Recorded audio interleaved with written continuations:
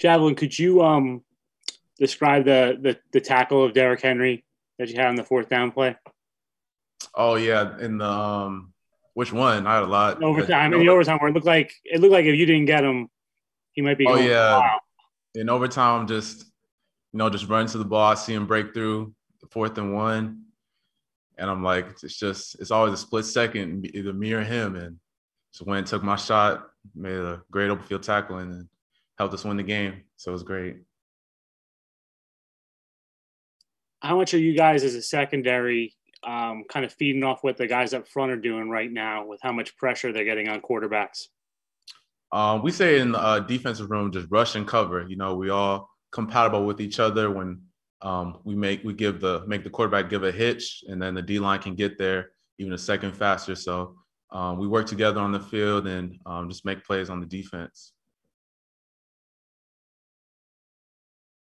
Javelin, I know you guys don't listen to it too much, but there was a lot of outside noise about this secondary's ability to perform and if there was enough pieces in place. Through a month of the season, obviously, it looks like you guys are well up to the test. But did you use any of that as motivation or to kind of rally together and prove some of the naysayers wrong? Yeah, we wouldn't listen to all the media stuff. We just put our head down and work. We know we're a young group, but we're even more hungry as well. And just going out there each and every day, practicing, just trying to get better each and every day, and just make plays. That's the real thing. And we all love hanging out with each other, and that translates to the field. So, John, what's it like going back and forth between nickel corner and outside corner? What's that been like over the last few months? It's been great, just proving my versatility for this defense. Just feel like I'm just a DB wherever Brick or Sala wants me to play, wherever I can help the team the most, I'll do it, special teams as well. And just prove my versatility. We've seen, this game was a little weird because Eccles got hurt, but the first few games he would start, then you would come in. That's kind of unusual at cornerback. It's not like defensive lineman where there's always a rotation. Is that challenging to be on the sideline and then have to kind of come in cold, or did what's that like for you? Not really. It's just really just staying locked in during the game and seeing and tapping in with Eccles, like when he comes in on the sideline, seeing what you see, what they do, and then just sharing information, and then talking with talking about the certain adjustments on the sideline, and then going out and performing. Javelin, what's the impact that CJ Mosley is having on this defense? CJ, he's great. He's the leader of the defense, and he's smart, intellectual, and makes sure everyone's right. And every time trying to get the ball out, and he's just a ball player, great ball player, and grateful to have him on our defense. What was that moment like to see that you had won when the field goal was missed?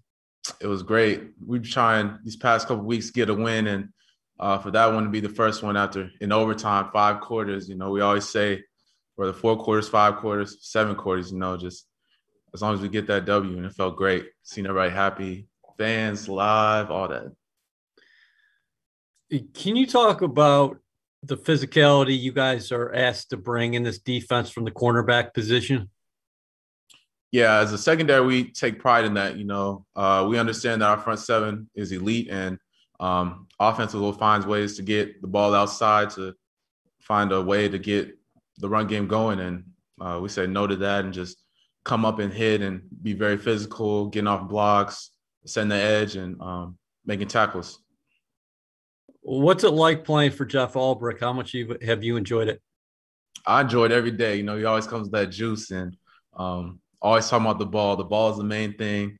And, he's a great teacher, teaching us the little things and scouting and just seeing how offensive work. And I've learned a lot from him.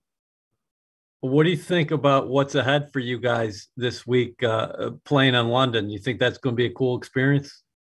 It definitely will, but we won't pay attention to it as much. It's just another football game on Sunday. And I'm sure we'll get adjusted to the time zone, but we're ready to play on Sunday. Hey, you came in with Bryce Hall last year. What do you think about the strides he's making? Obviously, you guys are key members of secondary. Guys were rookies last year, but what do you think about the way he's played? Yeah, he's been playing real good, real great. And like we talked about it since after last season, just understanding that our roles will get increased for year 2 now. And so just always talking to each other, working on things before practice, after practice, and just talking about the game. And he's been great so far. It's going to be great all year. Javelin, you talked about the camaraderie that you guys have, and in particular with the cornerbacks. You guys were undrafted. Some of you were mid to late round picks. Does that kind of like feed into that camaraderie where all of you guys, people talk about they're hungry, but I mean, does that really kind of play into it? The fact that you guys are kind of in the same situation coming into this league. Yeah, that's certainly the from before the draft, but we're all here now and just trying to build that chemistry with one another. And Justin Hardy's been doing a great job, just making sure we're all tapped in with one another, and we always talking on the field and obviously off the field as well, just to get that balance. And it really helps us on the field and on Sundays. Javelin, you faced Zach in college, right? With Utah and BYU.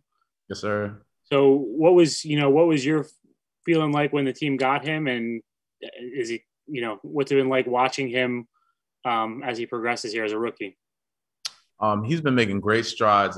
Just talking to him, we always talk about college, and Utah just lost to BYU. They lost a streak, and he's been rubbing it in on me. But just seeing him on the field, going through his progressions and making checks from the start of OTAs to now, it's been great to see. And he's going to continue to get better each and every day.